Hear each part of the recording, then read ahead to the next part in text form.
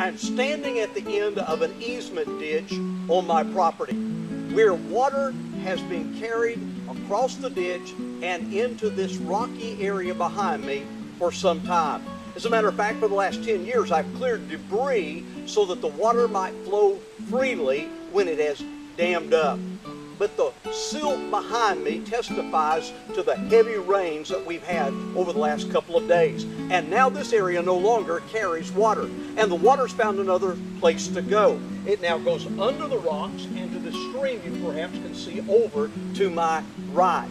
It reminds me of what the Bible says, that the heart of kings is in the hands of the Lord like canals of water to turn wherever He wills. And in these critical days, we do well to remember that our God can change men and movements for His purpose. And that's today's 60-second sermon.